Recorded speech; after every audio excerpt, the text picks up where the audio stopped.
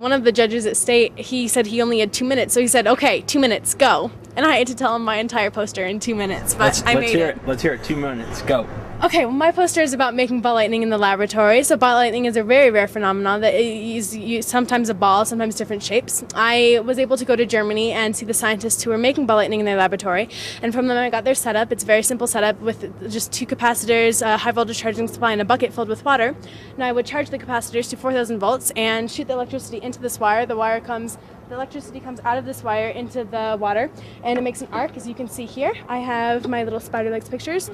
From there, it both comes up into a mushroom cloud, then it's a ball with a stalk, and the stalk detaches. I tried different sorts of salts with my water, and I had I had CuCl2, I had lithium spray, and the different salt in the water changes the color of the ball.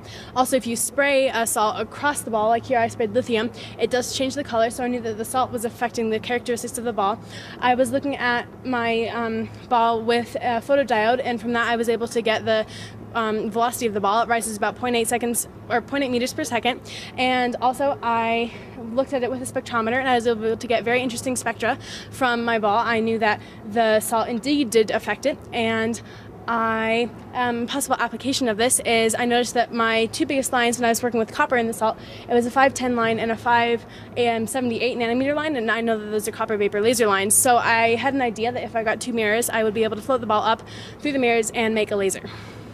And that's my project. In 2 minutes. Yes.